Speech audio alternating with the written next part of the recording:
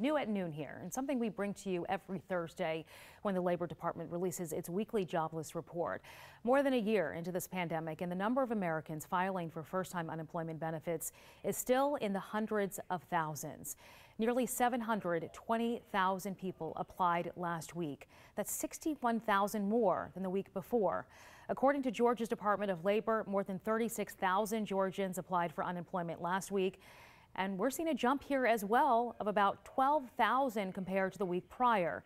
Experts say it is a sign that many employers are still cutting jobs despite more businesses reopening.